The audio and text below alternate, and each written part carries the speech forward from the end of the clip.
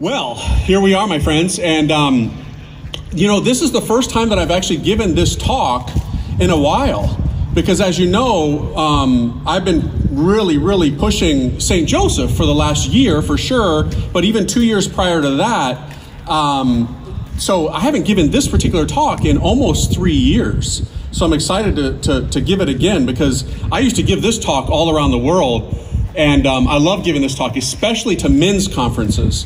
Now, I know there are ladies here present, so I'm not going to hold back. Ladies, you'll just have to deal with it. Because we as men, we need to hear certain things, right? And there would be certain times when it would be inappropriate for a priest like myself at a Sunday Mass where women and children are present to say some of the things that I'm probably going to say today. You know, the bishop would probably be getting a phone call and I'd be going away to priest camp, for sensitivity training because, Father, that wasn't the right context. Okay, I get it, right? But this is, so get ready. All right. So, you guys see me holding a rosary here, right? And this is an awesome rosary, by the way. It's the St. Joseph Terror of Demons rosary. Now, yeah, super cool. Very masculine rosary. It is a weapon, right? It will do some damage to you, literally. You see me holding it, and you know what it is. It's a beaded prayer. Now, to look at it physically, it doesn't look intimidating. You wouldn't look at this and go, "Ooh, that's going to do some damage," right? They break in your pocket. As a matter of fact, mine right now is trying for the last 20 minutes to untangle it. It's tangled up. It'll eventually get Our Lady of Undoer of Knots, right? So it doesn't look intimidating. They break. It's a physical thing. But see, what you and I can't see, but God can, and Our Lady can, and the angels can, both the holy ones and the fallen ones, is that what I'm holding in my hand right now is a sword, a spiritual weapon that slays dragons. But see, we can't see that. But in the spiritual realm, that's what it is. Now that's very militant language, right? Some people will be turned off by that. I've even heard priests say, "Oh, prayer is not a weapon." Like, who trained you, homie? You're talking about prayer is not a weapon. I mean, what formation did you... That's ridiculous, right? I have to be so careful on social media. Oh, man, pray for me. Because I write things and I'm like, I'm about to press send. And I'm like, oh, I'm going to get a call from somebody, right? So I'm like, I want to pray for this sorry soul because he's lost, So I hear this stuff and I'm like, what are you talking about? Prayer is not a weapon. What are you talking about? The rosary is not a weapon. So if you don't, you might think, okay, well, this is Father Calloway. We listen to his story. He's pretty aggressive, kind of scary sometimes with his, just real, militant approach to things. All right, fine. Let's take it out of the realm of Father Calloway. And let me give you some examples. There's a bishop alive still in Nigeria, Bishop Dome. You can watch the video. You can Google this later to back it up. A few years ago, when I was writing a book called Champions of the Rosary, I heard a story about this bishop in Nigeria where you know about Boko Haram, right? One of those really radical Islamic groups that does horrible things to people, kidnaps girls, does horrible things, and then sells them to others to do horrible things. Wicked dudes, man. So in his diocese, a whole bunch of dioceses in Nigeria, 700 girls, you might remember this from a few years back, had been kidnapped from a school. 700 girls by Boko Haram. And people were coming to the bishop and they were saying, "Bishop, what do we do? Lead us. Tell us, we're freaking out here. Our daughters have been taken captive. What are we supposed to do?" And he wasn't sure. So he went to prayer before the Blessed Sacrament in his private chapel, and he was praying the rosary, asking for heavenly assistance. And then he testifies, a bishop, he's not lying. And you can watch the videos. He's still alive. He says that in prayer, all of a sudden, Jesus appeared to him. Jesus, our Lord and Savior, our sweet Jesus appeared to him. And guess what Jesus had in his hands? Anybody want to throw out a word? No. Ha, gotcha. Suckers. No, that's good. You should have said that. Correct. But that's not the right answer. Jesus had a sword. A sword in his hands. Now, to modern liberals, that will freak them out. They'll be triggered like you don't even, Jesus had a sword. What's up with that? That's not normal. Well, then he was in the Knights. Yeah, maybe.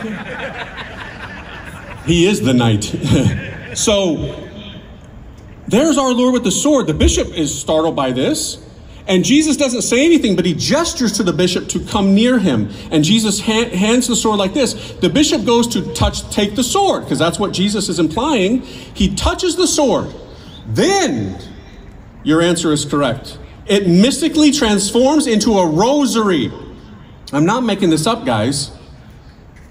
And then Jesus speaks to his bishop, and he says to him 3 times, Boko Haram is gone. Boko Haram is gone. Boko Haram is gone.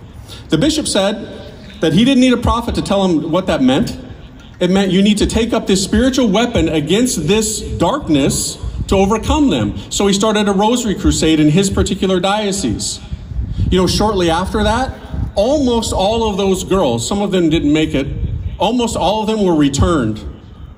No one asked Boko Haram to do this. Then they handed in their weapons to the authorities. Look it up. And then the president of Nigeria went on the radio and said, we don't know what's going on here. What happened? Well, the bishop knew. And the people that were in his parishes knew. It was this spiritual weapon. It's serious stuff. This is the Bible on a set of beads. Sharper than any two-edged sword. Able to cut through bone and marrow and slay dragons. That's what this is. Now, let's back up maybe 100 years. We're going to do a lot of history here. 100 years ago, another example. There was a guy in Italy named Bartolo Longo. I don't know if you know about this dude's story. Phenomenal. Catholic, raised Catholic, right, from Naples area. But he went off to college, and like sadly happens to many, he lost the faith. And at that time, 100 years ago, there were a lot of movements in Italy who were, really trying to debunk Christianity and say that's just old legends and, wives' tales and stuff like that in the rosary. That's nonsense. That's for the weak. And so he got caught up in that, and he abandoned Catholicism. But he was still searching, and he got involved in what today we would call New Age. Back then, 100 years ago, it was called like Spiritism. And he went to like seances and all kind of weird stuff, and he felt empowered there, right? He felt acknowledged. He felt like part of a community. He got so involved in it, in his own words, not Father Calloway's saying this for emphasis, nope. He was ordained a satanic priest, Bartolo Longo. You can't get farther away from God than that. Those of you who know my story, I was a wicked dude, but I didn't worship the devil, Bartolo did. And what was the fruit of that? Depression, thoughts of suicide, on medications, he was having hallucinations, all kind of crazy stuff. Almost ruined him mentally. He broke down, humbled himself, and after a long period of time, he went and talked to a Dominican priest. That's huge. And that Dominican priest told him, Bartolo, your way out of this cult, your way out of this is the rosary. This is what's going to set you free. This is what's going to bring you back to the sacraments and to the truth. And he embraced it. He became a third-order Dominican, Brother Rosario, and built what is today the world's most famous shrine dedicated to the Rosary, Our Lady of the Rosary of Pompeii. Unbelievable basilica. I've been there. Man, that's what a church should look like right there, my friends. Gorgeous. Absolutely beautiful. And now that man, a former satanic priest, is Blessed Bartolo Longo. He's a blessed of the church. That's amazing. So, I meet a lot of people today, especially men, who they'll say to me when I'm at a parish or at a prayer group or at a men's group or whatever, and they'll say, Father, I know you plug the rosary, you got a whole bunch of books on it. That's cool. But, that's for my wife. That's what my wife does. And I'm like, okay, Or, I've heard people say that's what grandma does. That's what a nun does. And I'm like, bro, you do realize that the person that Our Lady gave the rosary to was a dude. It wasn't a woman. It wasn't a nun in a convent. It wasn't grandma. It was a man in the 13th century, a priest. Dominic. At that time, Father Dominic, who was a great speaker. Oh man, that guy was an orator. He could speak, he could go, he could rouse people up for sure. But there was a heresy at the time, Albigensianism, from this town called Albi in southern France. And they were basically attacking the incarnational mysteries of Christianity. The flesh, God become man. What is this? The Eucharist, the body of Christ. They were attacking those things and advocating all kind of crazy ideas. So this priest, zealous, he got permission from his bishop to go start preaching, because he was just basically like a diocesan priest at the time. And he tried, but it didn't work. So he went on a retreat in a field in France, and he begged heaven for help. And that's when tradition says, not a legend, not a fairy tale. I hate that garbage when they call it this stuff.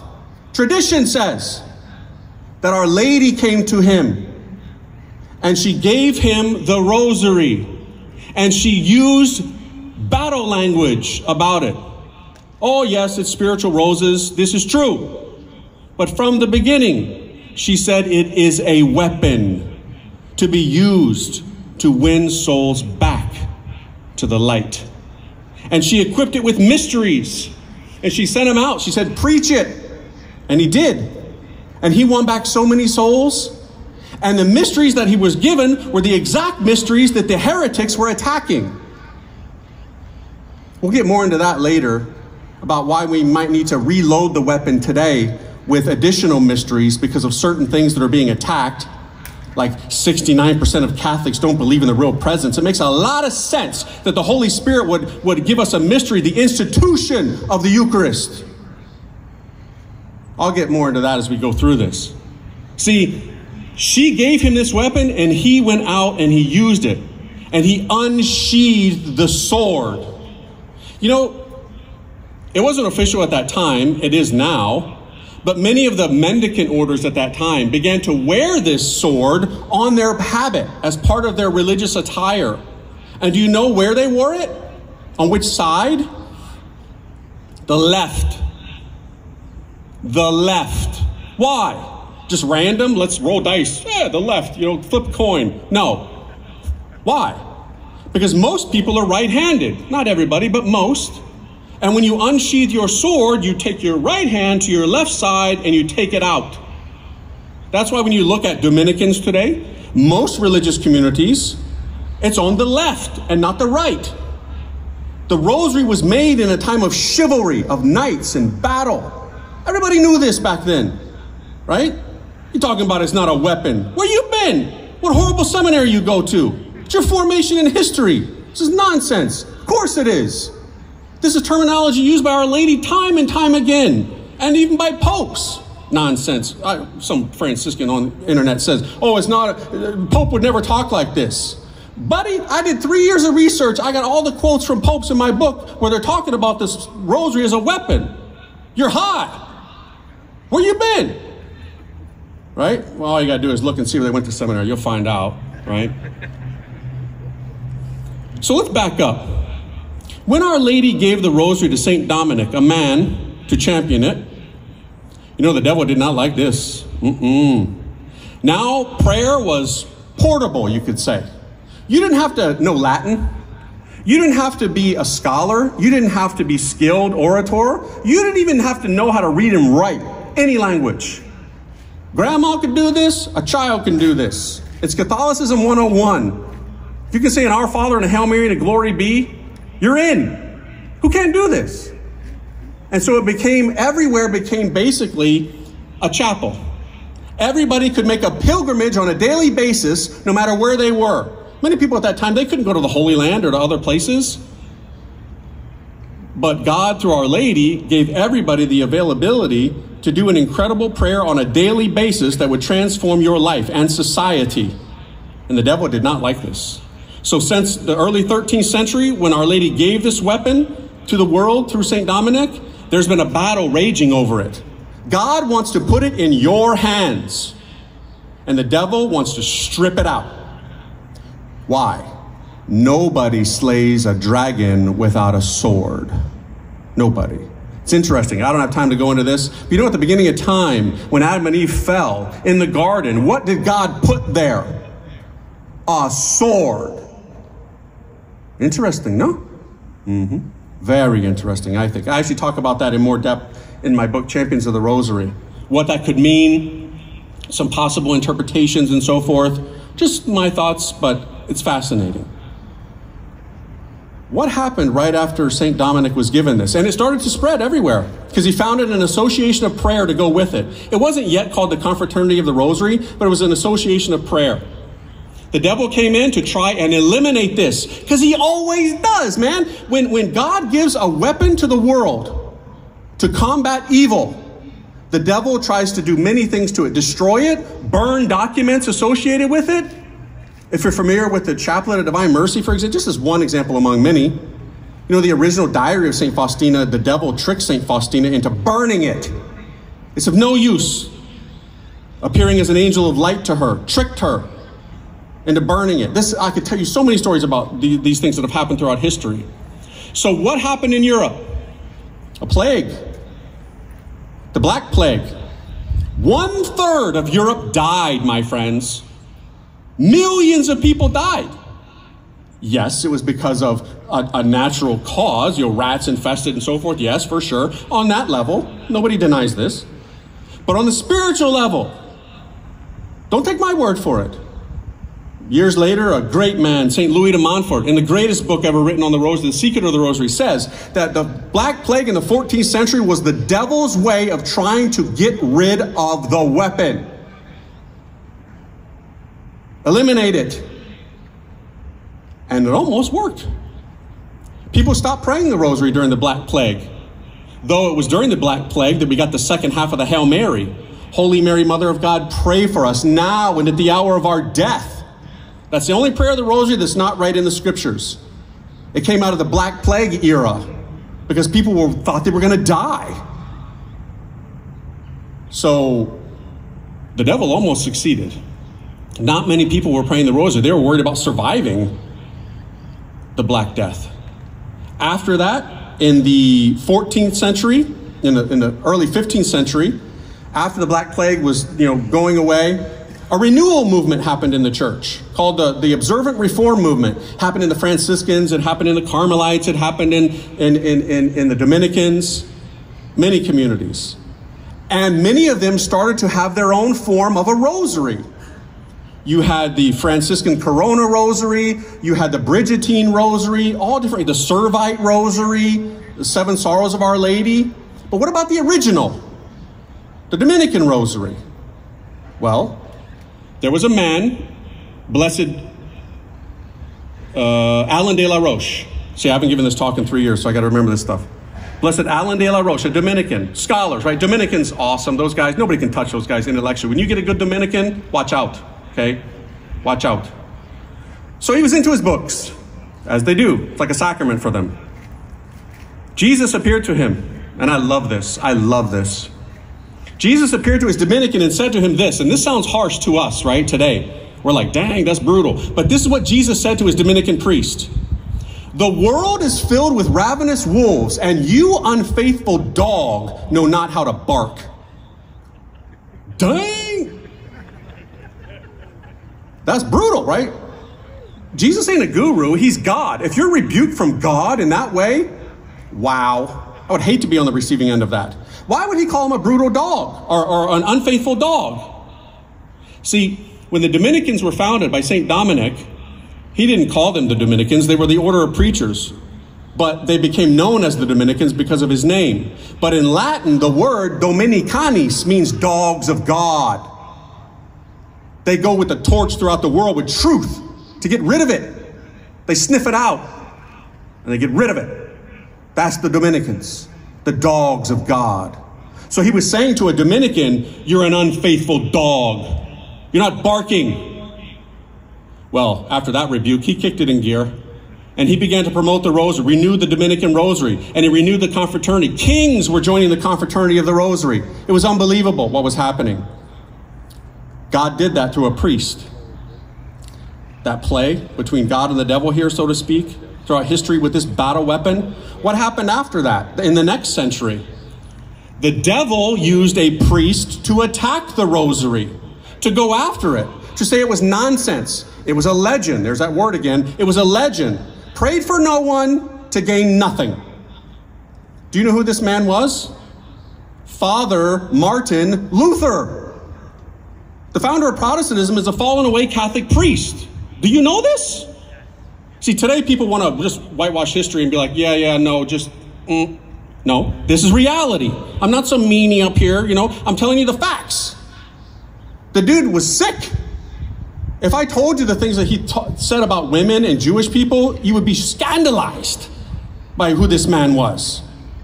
And you know, there's a book today still in existence at the University of Jena in Germany that was his book about the Rosary, confraternity. And in the margins, affirmed his handwriting. He slammed it. Called it a legend. Indulgences. Stupid. And gain for no one. Purgatory. What is this? Still in existence? Wow. What was the effect of that? Many people followed him, and others who came after him and followed his ideas and went their own direction with it, and ditched the rosary, put the sword on the shelf. Not good. Not good at all. What was God's response to that? Because, you know, millions of people were leaving the one true church founded by Jesus Christ, the Catholic Church, in Europe. What did God do? God said, all right, you don't want it? Fine. God sent Our Lady to a little unknown dude in Mexico named Juan Diego, and basically gave him an unattached rosary with a tilma with roses on it to lay before the bishop and fill in the gap of those millions of people who had left Catholicism in Europe. Like 10 million people in a decade became Catholic in Mexico. Wow. Wow. And incredible things happened in the 16th century. When all this was happening, the great missionaries went out to the ends of the earth. You had Jesuits, right, going to India. You had Dominicans and Franciscans in South America. And what did they do when they went on the rickety ships to India? Did they take liturgical tomes and all these things to read to the natives in Latin? No. What did all of them take with them, usually strapped to their side? A rosary. The rosary evangelized the world. It's so basic. It's so simple. It's the springboard for going deeper, for introducing them to the sacraments. It's a sacramental. It points to grace, sanctifying grace. That's what all of them did. Every single group that went out to the world. And it worked. And it worked.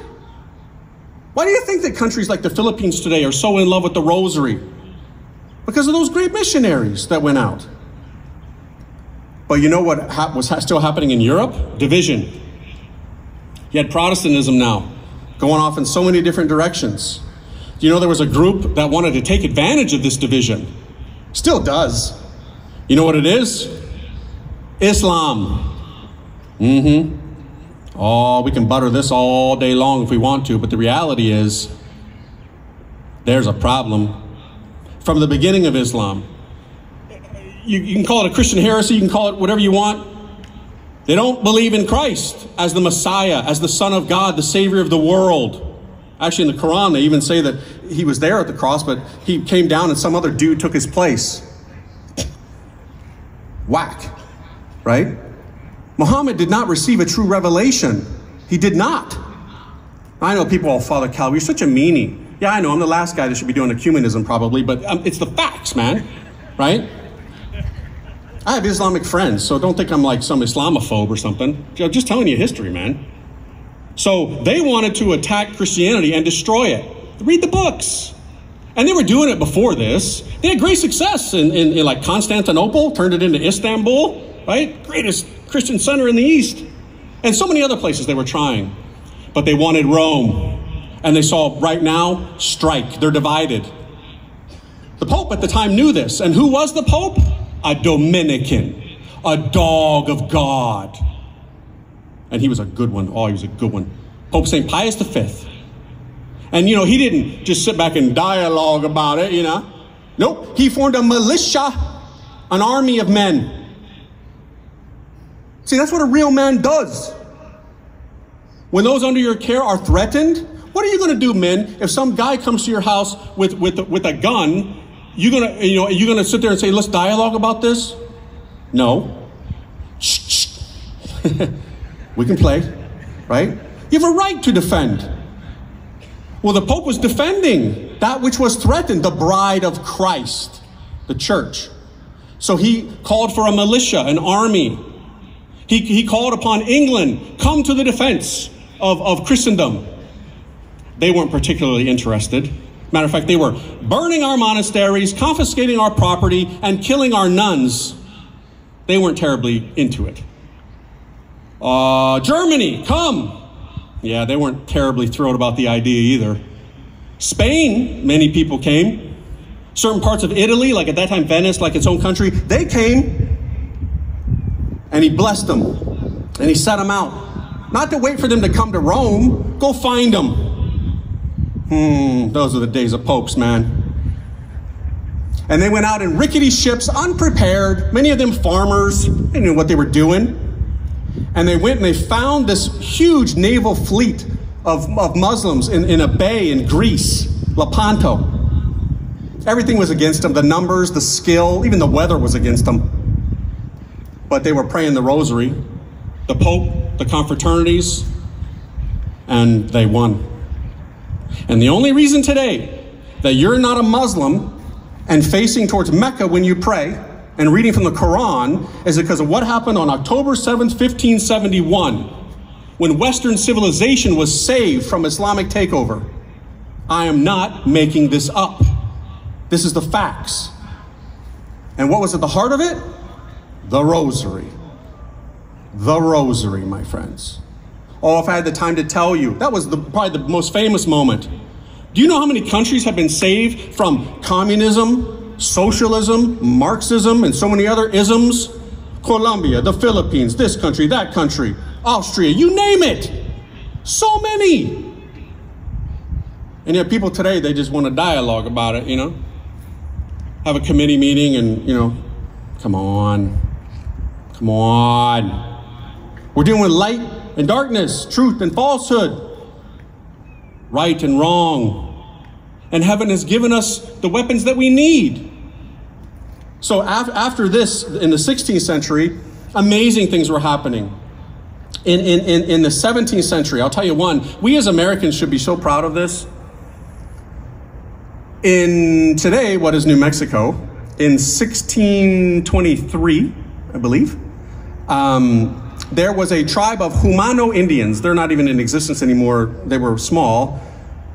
Missionaries had not yet arrived in that particular area, coming up from Mexico. They had gone to some other areas, but they hadn't arrived in that particular area yet. But when they did, Franciscans in particular, they came across this tribe of Indians who already knew the faith. And guess what they already had? Rosaries. The missionaries were like, okay, who beat us, right? What Dominicans or Jesuits beat us here? And they were like, nobody. The lady has been teaching us.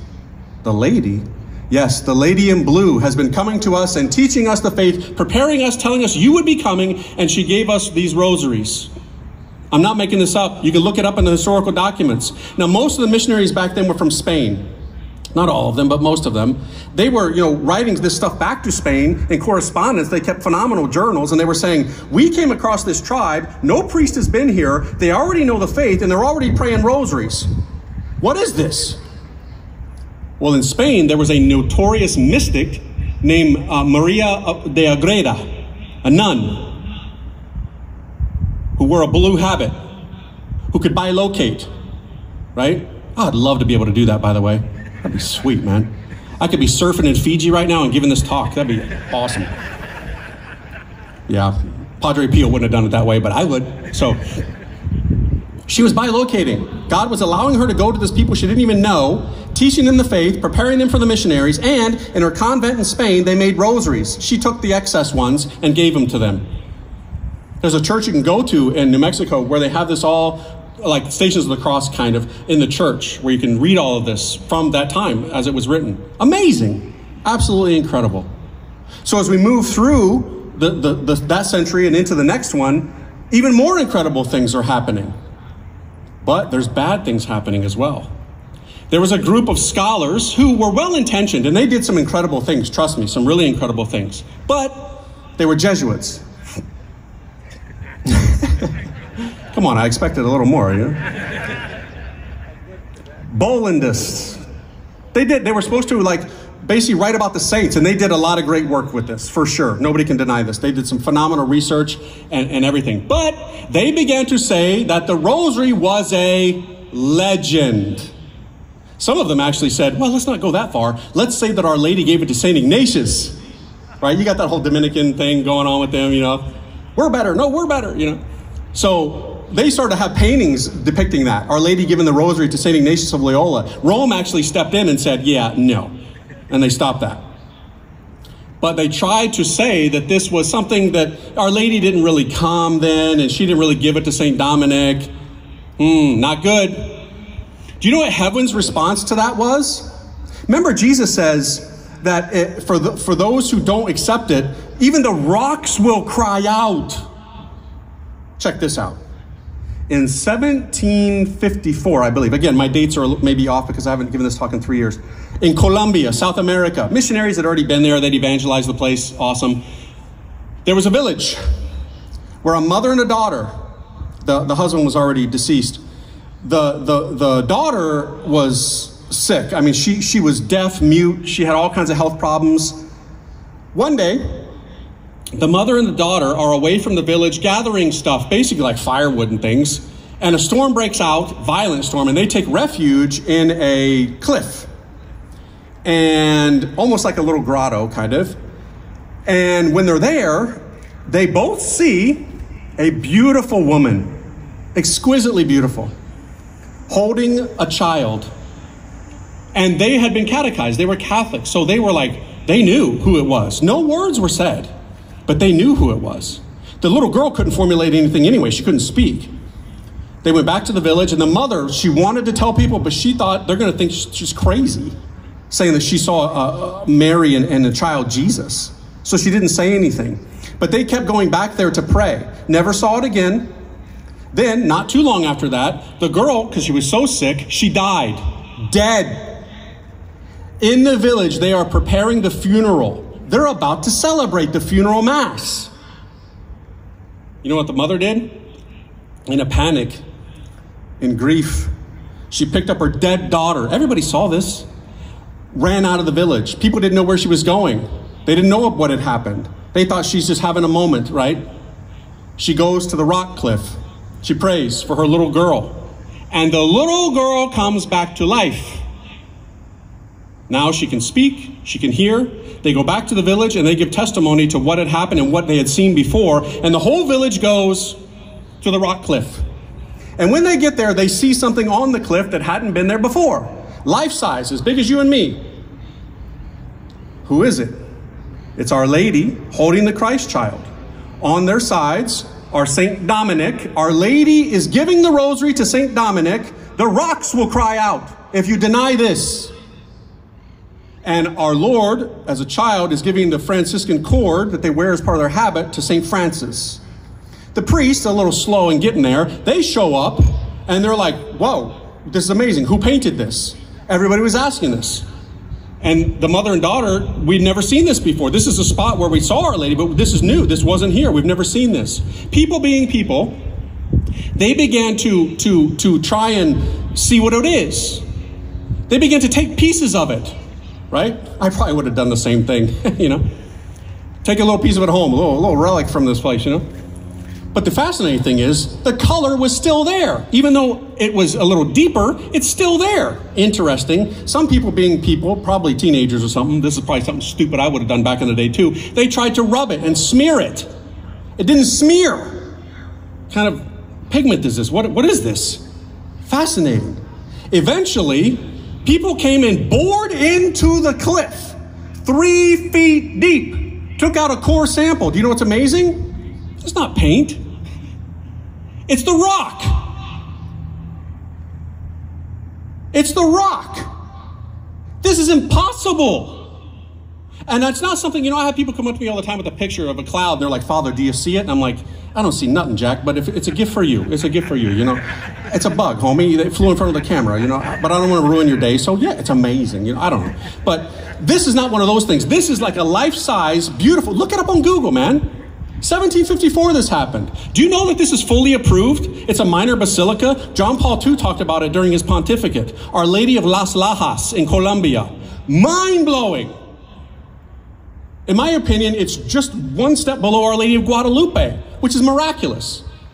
As Scott Hahn says, Our Lady of Guadalupe is like Our Lady took a selfie and left it in Mexico City, right? Yep, that's true. But the rocks cried out in Colombia because people were starting to deny the rosary tradition. So God put it into a rock. It's still there. I want to go there someday. I mean, I don't want to die. Colombia is a little sketchy, but you actually have to fly into Ecuador and you go over that way. It's really remote in Colombia. I've known people that have gone there. It looks like Lord of the Rings. The minor basilica is over this huge canyon, but it's there. It's absolutely mind-blowing. What happened after that? Well, some more incredible things. Our Lady came to a little town in France, not far from where the rosary was given in the 13th century, to a little girl, humble, simple little girl, named Bernadette Soubirous, in an apparition. And what did Our Lady have in her hands? The rosary. Matter of fact, she prayed parts of it with Bernadette Soubirous. You can't get no greater endorsement for the rosary than when the Holy Mother of God prays it. The parts that she can. She doesn't pray for forgive us our sins in the Our Father and such. She's not a sinner. She doesn't pray for her own intercession. That'd be all jacked up. But she prayed the parts she could with Bernadette. And a rosary revolution began. And why did that happen? Because there was another revolution right before that. In France, the battleground of the rosary, where it was given. The French Revolution. It amazes me today how many people celebrate the French Revolution. Again, are you high? Do you know what the French Revolution did to the Catholic Church? Do you know to this day, the churches in France are not owned by the Catholic Church? That's why when Notre Dame was burning, which doesn't mean football, by the way, it means Our Lady. Please understand that. So when it burned a couple years ago, isn't it fascinating that the government is the people talking about rebuilding it? Yeah, because they own it. Thanks to the French Revolution. Well, they were what lunatics take nuns to a guillotine? That's what the leaders of the French Revolution did. And then you know what else they did? The leaders of the French Revolution marched into the Cathedral of Notre Dame, the one that burned a few years ago. They brought a prostitute in, not making it up. They put her on the altar half naked, and they chanted something to her. You know what they said? "Hail, goddess full of reason," they said. You sick, twisted perverts. That's what they did. Mocking the Hail Mary. Hail Mary, full of grace. Wicked men replace it with Hail, goddess full of reason. That's the leaders of the French Revolution. There was a man who, shortly before that, wrote the greatest book ever on the Rosary, The Secret of the Rosary. But like most of his other works, it was buried in a field in France for like 150 years. Unfortunate, but we should be grateful, because had the revolutionaries found it, they would have burned it and we wouldn't have it today. God hid it in a field for later times. You're going to need this later. When Our Lady came against that French Revolution to little Bernadette Soubirous, she brought the rosary and she prayed it, and the whole world, a rosary revolution started. And then we had a Pope, Leo XIII, who wrote 11 encyclicals on the rosary. Are you kidding me? No Pope has wrote on one topic so many encyclicals. That's off the charts. That's just encyclicals. He wrote papal letters. He wrote this. He did that. He did so many things to the rosary. Nobody compares to him. Why that man is not canonized blows my mind. Blows my mind. Leo XIII. Amazing. 20th century, the snowball just keeps going. We get so many more incredible things happening with the rosary. Our Lady of Fatima comes. All kind of apparitions. I won't tell you anything weird or unapproved. Fatima. You get Coapa, Nicaragua. Look this stuff up. It's in my book. I did all the research for you. In Cabejo, when two tribes are going at it with machetes, Our Lady comes to promote the regular rosary and also the Seven Sorrows Rosary. Our Lady of San Nicolas in Argentina. So many. Bano, Burang. Approved apparitions. Akita, Japan. And what's the main theme? The Rosary. The Rosary. And yet we're so stiff-necked and stubborn, we don't listen. We think we can dialogue our way out of this and committee it, strategic planning programs. You know what your strategic planning program should be? A holy hour before the Eucharist with the weapon in hand. This is how you win the victories. You can conquer nations this way. You don't need super educated, wasting time and money and resources.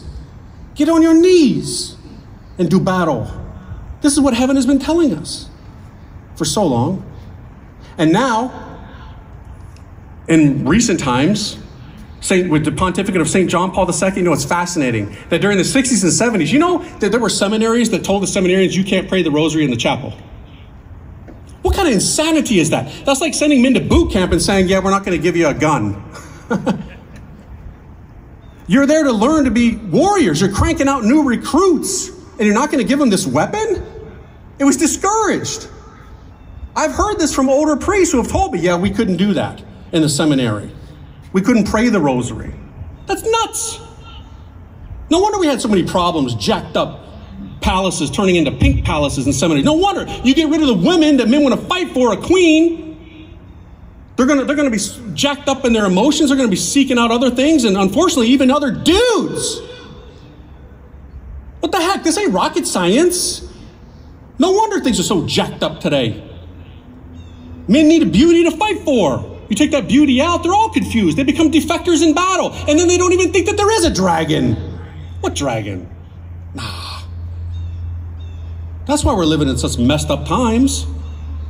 Then when John Paul II became the Pope, one of the first things that he said in his pontificate, the whole world heard it, most traveled Pope in history, the rosary is my favorite prayer, he said. Wow, that's amazing. A lot of people were definitely triggered that day when he said that.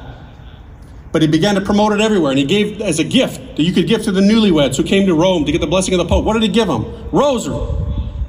Promoted it everywhere that he went. At the World Youth Days, at this meeting, at that meeting, told bishops to promote it, do it. Wow. And then, knowing the seriousness of the times, he gave us the option. Now don't freak, because I meet a lot of people, they freak out. They're like, oh, I'm a hardcore traditionalist, so I don't pray the luminous mysteries. You're a dork. Do you really think that our Lord is offended by this option? It's not obligatory. But why would you slam it? Do you not realize what's going on in modern times? Stuff that wasn't happening when the original mysteries were given to St. Dominic that he had to combat with his preaching and praying method that worked. Let's take a little journey through them, shall we? Think about the first luminous mystery. And basically, by the way, all that St. John Paul II did was to update the weapon and turn the sword into a lightsaber. The luminous mysteries for dark times, right? That's what he did. Think about the first luminous mystery. The baptism of Jesus. Why? Why? Of all the things will we meditate upon this? How many people don't have their kids baptized today? So many. I meet parents. Oh, they got their PhD from this school and that school, and they say, oh no, I don't want to, impose that on my child. I'll wait till they grow up to make that decision on their own. Stupid. Do you not feed your children? What's going to happen if you don't feed your children? You just going to wait for them to do it on their own? They're dead. You have a responsibility to feed their bodies. You also have a responsibility to feed their souls. This is the gateway into the mysteries, into the sacraments, into grace. How many parents don't baptize their kids? So many. We need this sacrament. How about the second luminous mystery? This is a zinger right here. Don't walk out on me now. The wedding feast of Cana. Of all the things that we can meditate upon. Why? Why? Because today marriage is under attack. Marriage has been redefined by so many cultures. Today we think it's legit for two dudes to get married or two women to get married. This is an offense against God. Look, we're all disordered. I got my cross, you got yours. But there's right and there's wrong. There's truth and there's falsehood. This is wrong. Very wrong. This wasn't under attack in the 13th century. Even the heretics knew this one. But today, we're so messed up, we think it's normal. Modern family, right? We entertain ourselves with this nonsense. The education system today basically is one gigantic indoctrination camp, educating your children to be all favorable to this. Ay, ay, ay. I used to love the month of June. Now I can't stand it. It's my birth month. Everywhere I go, I just see rainbows. This is wrong. See, why did he go to the wedding feast of Cana? Because Jesus is only present at a wedding that's between a man and a woman, my friends. We've so distorted this, so jacked it up, that even many of you probably here today bought into it. It ain't right. When you pray that mystery that decade, you need to be making reparation. You need to be converting your heart into the truth on this matter. Doesn't mean we're haters. I have relatives who suffer from same-sex attraction. I love them. I don't hate them. I'm not a homophobe. But there's right and there's wrong. There's truth and there's falsehood. There's light and there's darkness. We need the light of Christ to shine strongly. This is the building block of civilization, marriage and family. You know, at Fatima, Sister Lucia dos Santos, the longest-lived visionary, the one who got the short end of that stick, right? The others died and are already canonized. She lived to be 100 and she ain't nothing, you know. She's like, what about me? She'll get it one day, hopefully. So she said to a cardinal when she was a nun in Portugal, the final battle between good and evil will be fought over trees? No. Immigration? No. Marriage and family? Hello? We're living it. We got to unsheath the sword. We got to take up the weapon, converting our own hearts. The third one. What's the third? Oh, conversion. Hello. The proclamation of the kingdom and the call to conversion. How many people today just think that Jesus is a guru? Oh, it's, you know, we all go to heaven. He's the same as Muhammad, God forbid, or you know, Buddha, or some dude in Sedona, Arizona, putting a hot rock on his belly button, searching for nirvana, and stupid. He ain't a guru. He's the Son of God. He's not an option. He is the way, the truth, and the life. There is no other way to the Father except through Jesus Christ. That's not Father Calloway. That's Christianity. That's everything. And yet this is not taught in schools. This is not even taught in many Catholic schools. This needs to be changed. The fourth mystery, the institution of the Eucharist, or no, Transfiguration. Again, many people just see Jesus as an option. He's just one of many. Nothing special. No. His light shone so bright they could hardly behold it. He is the Son of God. He is God. That is so important today. Today you can go to many Catholic schools. They don't even have a theology department. They have religious studies. Why? Because theology is faith, you know, seeking understanding. What's the definition of it? I forget it. Faith-seeking understanding. That's theology. So if you don't have faith, you don't need to have a theology department. You can practice religious pluralism. Seriously. Go to many schools and you'll find books on Jesus that are usually whack. And then you'll find other stuff in all the other religions. It's like they're proud of trying to get rid of Jesus and be so sensitive to everybody else that they don't even want to have crucifixes in Catholic universities. What insanity is this? We've lost it. We need to bring them back. And then the last mystery. Oh, this is so important. The institution of the Eucharist. What was it? Right before the pandemic, a study was taken in North America. It's probably the same around the world. 69% of Catholics do not believe in the real presence of Jesus Christ in the Blessed Sacrament. 69%. You might as well round it up. 70%. What the heck? What happened? How did this happen? Well, it's easy to see. The preaching, garbage. It's not about your dog father. It's not about your golf game father. People come to church once a week. Preach. Tell them. And if you tick them off and they walk away, fine. Jesus himself said 2,000 years ago, unless you eat my flesh and drink my blood, you don't have life. And there was a group of dudes who said, yeah, that's a hard saying. We're out of here. And what did Jesus say to them?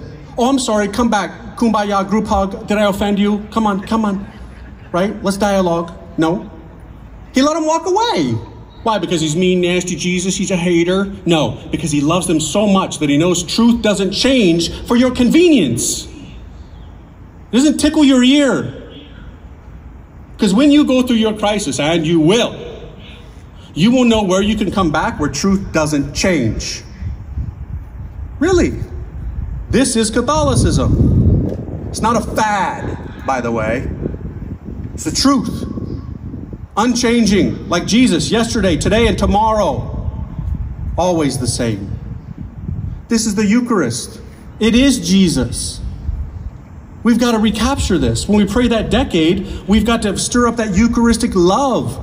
We've got to turn our churches back into places that love him, honor him, reverence him. We've got to take those tabernacles from out in the hallway down the closet. No wonder people don't know how to genuflect. Bring them back. It ain't our house either. It's his house. How dare we kick him out of the sanctuary? All these liturgists, they worry me. We got problems, folks. We got problems. These mysteries are a gift to us. Don't be afraid to pray them. You're not obliged. It's not an obligatory. Okay, fine. But don't slam anybody who does. We need to make reparation to our Lord's heart, to our Lady's heart, because they're very much offended today.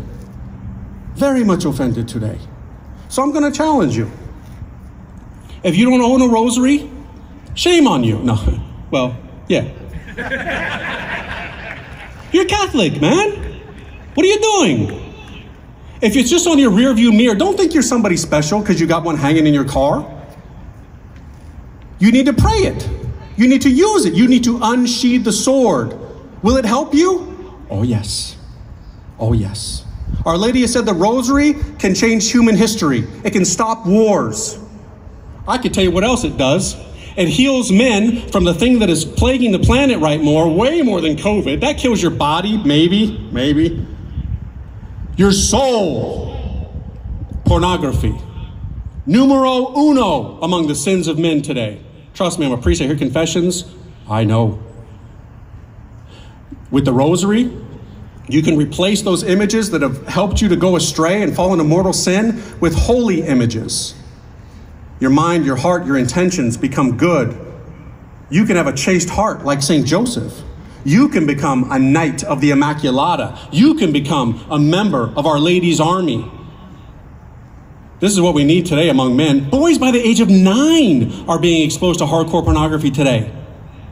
How do we conquer this beast? We need fathers, men to step up and to hand these things on to their boys, to their daughters as well, of course, but that's a whole different talk.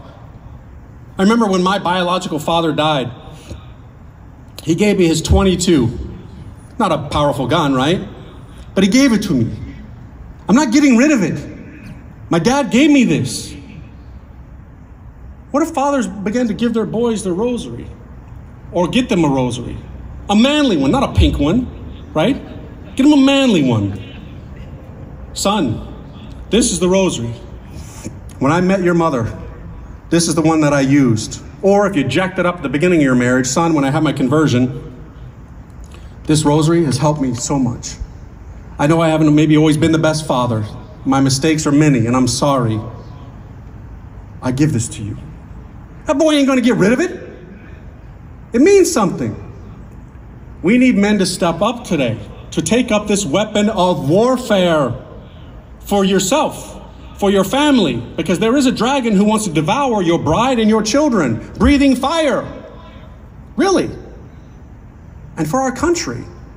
Pope Leo XIII said that the praying of the rosary heals the things that are ailing society. And it's true. We need to take it up, my friends. So I offer you a challenge. Pray it. Pray it every day. One set of mysteries. To pray it well takes about 20 minutes. Don't rush. Slow down. Remember, the stop sign says speed kills. Don't fly through it. I've been to churches where, God bless them, ladies are praying the rosary before or after Mass, but it's like, sold to the highest bidder. It's like, slow down, Grandma. Daggone, man, What's the rush? Oh, then you've got other people who are like molasses. Hail Mary. It's like, bro, what's wrong? Are you on your meds? Are you off your meds? What's up, right? Normal. Be normal in the pace that you set so that you can pray it as one voice. Because I can tell you, it's tough to pray it when somebody's speeding ahead or somebody's like molasses. I just want to get it done at that point. It's torture. Learn to pray it as one, at the common pace. It's powerful stuff, man. 20 minutes a day. How many of you, don't raise your hand, you waste more time on social media and Facebook? You spend more time. Yeah, you did, right? Yeah, I know. You're in the toilet for more than 20 minutes sometimes. Can you not offer to God and Our Lady 20 minutes of your day? Walking your dog, you can do it, okay? If you got a driving lawnmower, you can do it then, right? You got convenience. You don't have to necessarily have a rosary like I showed you, though that's the best option, but there's rosary rings. Heck, you got 10 digits. God made one on your body, okay? There's no excuse for you. This will transform your life. It'll get the poison of sin out of your life. I know. It did it for me 28 years ago, and it still does it for me. Still does it for me. Been a priest 18 years now. When I don't pray my rosary, I suck. I really do. I'm grumpy. I'm a chip on my shoulder. I'm like, I'm in a fighting mood. It's kind of me normal, but you know what I mean. Like, I'm just irritable. Not where I need to be. And do not all the saints say this? Even the ones who struggle with the rosary, as we all do. Look, I'm going to tell you right now, I've written 5 books of the rosary. I have never prayed a perfect rosary. I don't think anybody has, but Padre Pio, probably. Everybody gets distracted. You don't have angelic mind. You can't pinpoint on one thing for 20 minutes and there's nothing else going on. No, you're going to be thinking about that smell. Did I respond to that message? Did I this, that, and the other? What's for dinner? Normal. St. Therese of Lisieux, the little flower. Everybody loved little Therese, right? She really struggled to pray the rosary. She talks about it in her Story of a Soul. But she didn't stop. Love perseveres. Don't matter how you feel. Many times I pray the rosary, I ain't feeling nothing. Love perseveres. I love you. Because when you're saying those Hail Marys, as Fulton Sheen said, you're saying to God and to Our Lady, I love you, I love you, I love you, I love you. And they never get tired of hearing this. And even if it's a scattered I love you, it's like butterfly kisses from a child to a parent. All distracted as all get out. But God will take it. Don't become discouraged because you can't focus. You can do this. If you struggle for 20 minutes, look, God is so good to you. He gave you the rosary on training wheels, the chaplet of divine mercy. It takes 5, okay? 5 minutes. God's like, gosh, man, you guys are so out of it. Here, try this. I'll give you training wheels. Build up to it. You can do this. If you don't know how to pray it, it's simple, guys. Go online. It's so easy to learn. As your brother and as a priest, I challenge you to this. And watch what will happen for you. Watch what will happen to you. You'll see your life start to change. The things that you used to want to entertain yourself with, the foul, disgusting, perverse sitcoms and so forth, your soul will be repulsed by these things. The way that your eyes look, the things you're doing to women with your eyes and your intentions in your heart, oh, it's a struggle, for sure. But you will be better. You can become a good man. You can become so good that you will be responding to that call to holiness for your family, for your wife, for your children, for your workplace, for your parish, for your country. We need good men today. So, I'm going to pray for you. I know many of my words have been very strong and you're probably thinking, this dude's nuts. That's cool. I don't care. I'm here to save your soul and to tell you the truth. And I know it can sting. But nobody catches a fish with a dull hook, my friends. Nope. I put that in you today, the hook. You can fight. You can struggle. That's fine. I'm a fisherman. You can go away from the boat, go deep as you think you want to go. We got lots of line. You ain't going nowhere. This lake is only so big. Lots of mercy. Oh, you wore yourself out? Great. Flip over the level, reel you in. You didn't need to fight all these decades, my friend. You need to be praying these decades. You need to be praying this rosary. If you struggle from a particular vice, lust, anger, greed, whatever it may be, take it to the rosary and watch your life be transformed. What woman would not want a man like this? What daughter would not delight in seeing a father on his knees leading the rosary for the family? Every girl's heart longs for this kind of warrior. A man who's sure strong, and you may lay asphalt in your job during the day. That's great. But you're displaying that strength for those who need your protection and defense in the home? Are you the one taking your family to church? Don't leave it up to your wife. Remember about the Holy Family. Jesus, who's God, Mary, the Immaculata, Joseph, he's the bottom. He's the least holy of them. And yet it was his role to lead the prayers in the family. It was not the role of Jesus. It was not the role of Our Lady. It was his role. And he did it, knowing that they were better at it. Because I meet a lot of men, they'll say, my wife does it better. Buddy, that's not the point. You're probably right. We men suck. But it's your responsibility as the head of your family to lead in the practice of your faith. Studies have been done. Sociological studies. When it's only the mother, the wife who leads the prayers, there's a very high percentage of those kids, when they leave home, they don't continue with the practice of the faith. That was just mom. But when dad does it, exponentially it shoots up. Because there's something there. Something hardwired into us from God. And we need to get back to this. All right, so today I have bad news. I live in Steubenville, Ohio, but my religious community's headquarters are in Stockbridge, Massachusetts, so right up the road, more or less. They didn't send my books on the rosary, right? But they did send tons of the consecration to St. Joseph. So I'll be signing and selling these books if you want to get one of these. I apologize that they didn't send the correct book, but no worries. You can get those as well. So pray the rosary, get the books. The world, your wife, your children, they need you, brothers. God bless you guys.